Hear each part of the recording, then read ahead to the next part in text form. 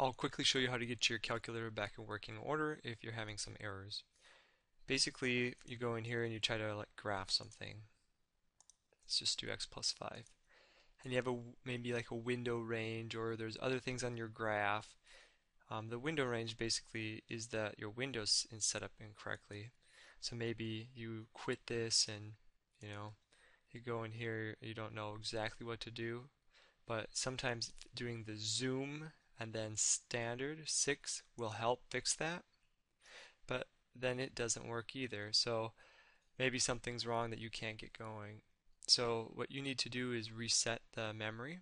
So if I go into here and I click second, let's click OK here, click second, down here to the plus sign, mem.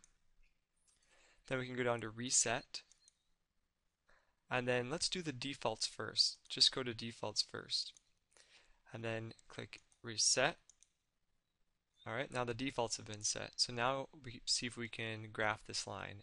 X plus 5, we retype it in, hit graph, it looks good.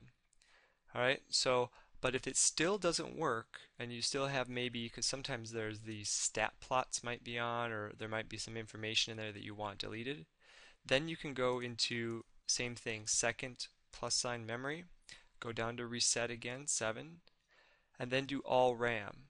But this you want to be careful of, because if you have any programs installed on your calculator, this will reset them. This resets everything and clears the RAM.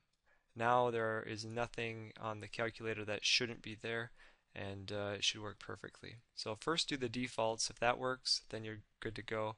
Second, do the reset memory for everything.